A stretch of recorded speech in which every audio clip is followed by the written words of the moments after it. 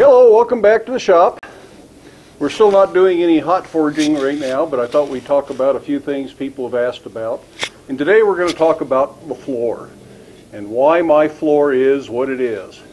It's really no mystery, no secret, nothing special. It's just a little bit odd, and I'll explain why and hopefully answer the question that was asked. So my floor has three components currently. You can see some brick. I'm kneeling in dirt, and there's concrete over here. And those are the three types of flooring I have in my shop right now. And it may seem like there's some really good reason that I have it that way. And to some extent, no, there isn't. The big advantage to a dirt floor is it's cheap. That's probably what's already existing where you're going to build a shop, or if you're converting an old barn or a shed or something, you probably have a dirt floor. Don't have to do anything else, it's there. The problem is that they get dusty. One of the problems is you lose things. I have little bits of metal, and most of this is scrap, so it's just trash that should go to the recycler. But sometimes it's a part you need, and you lose it in the dirt floor, you may never find it again. It gets covered over very quickly. You also end up with hollow spots in the floor that can be inconvenient.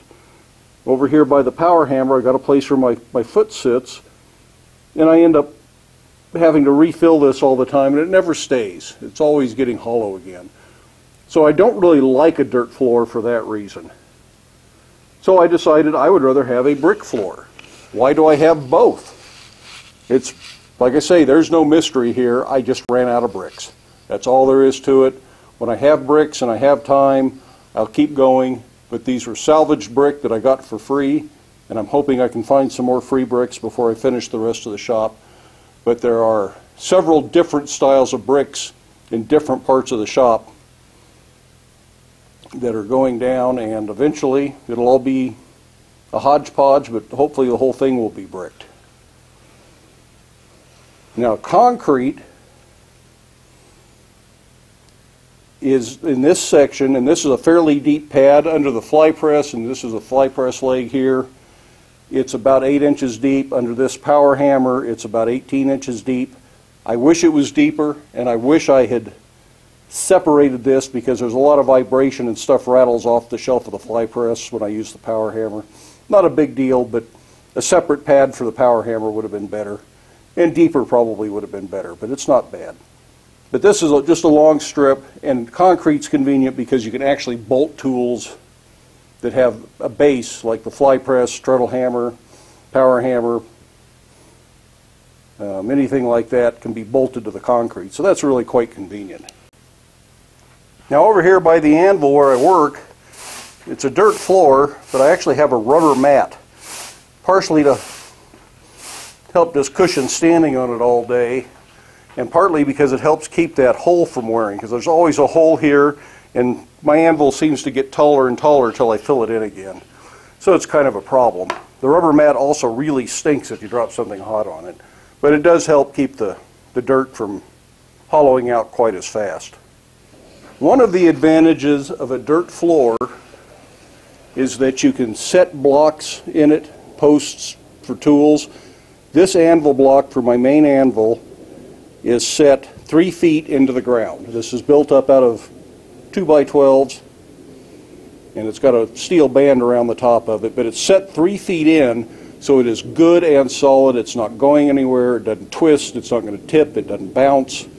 And that is a real advantage of a dirt floor, is that you can do this anywhere. If you need to move it, you dig it up, you fill in the old hole, compact it, dig the new hole, and off you go, and it's not like repairing concrete. To some extent, you can do the same thing in a brick floor. You just have to relay the brick around it after you're done. My other anvil I don't use for heavy forging. It's more for things when I need layout, and it can be moved around. So it just sits on the brick floor. It would probably be more solid on a solid concrete floor than it is on the brick, because the brick does move a little bit. But it's not bad, and it's still better than an anvil that doesn't have a solid base. You know, some of these metal stands people use are really quite bouncy and rattly, and they don't offer very good support. And this big timber isn't too bad. But if this was my main anvil, the one I used every day, I would put a bigger timber and it would be set 3 feet deep in the floor if I could, or bolted to a concrete section if I can't set it in. So if you have a concrete floor, you can bolt your anvil down, and that's another advantage to concrete. So the way I see it, there are 4 options for a blacksmith shop floor. You might be able to come with something else or some hybrid or some combination or something. But in general, it is dirt, which is the cheapest and allows the most freedom for moving tools around as far as where you can dig a hole and set a post for a post vise or a stump for an anvil or something like that. On the opposite end of the spectrum, there is concrete, which is very hard to work on all day. It's going to wear you out. It's hard on your feet, hard on your ankles, hard on your knees, hard on your back. Very easy to clean. You can bolt power hammers to it. Machine tools that need to be bolted down, like a drill press that's particularly top heavy, for instance. Easy to drill a hole in the concrete and put in anchor bolts. You can bolt an anvil stand down. So there are some real advantages to concrete. It's, like I say, it's really a clean floor, and it's going to be the flattest and most level floor you can get because it's very easy for a competent concrete contractor to pour a perfectly level concrete floor. I don't have that skill. My concrete floors are a bit on the organic side. And I only have that one small section of concrete right now, and I'm probably not going to pour much more. The other 2 options, one is brick, which I like. It is almost as hard as concrete and can be hard on your feet and your back and your knees and all that. But it isn't quite as bad as concrete. Plus, I am not too worried about getting a perfectly flat level floor. And that means every place you step on a brick floor, your foot has to take a slightly different position. It's going to move a little bit as the floor undulates. And that's better for your knees and your back, and it will fatigue you much less throughout the workday. Brick is easy to sweep.